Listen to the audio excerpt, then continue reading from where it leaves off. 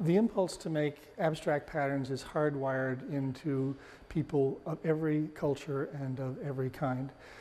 What's behind me are prints made by a collective of women who live in the Mississippi Delta who are quilters. And they make quilts together and they sing while they make them. And these are as much abstractions as the work of Ellsworth Kelly or of Sol LeWitt or of the other artists who are in this collection.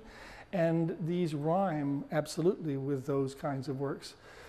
People who have difficulty understanding modern abstraction would do well to remember that, in fact, this kind of abstraction, vernacular, complicated abstraction, is part of American tradition and is a living part of American tradition now.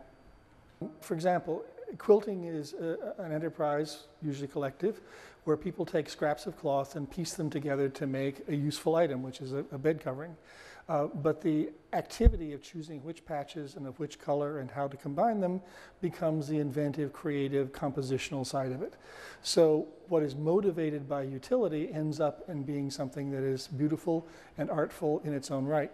And again, here we have a group of African American women living today making a kind of art that is as old as this country and that is every bit as much art as the kinds of abstraction which is sold in galleries. And indeed, these prints are now widely sold in American galleries.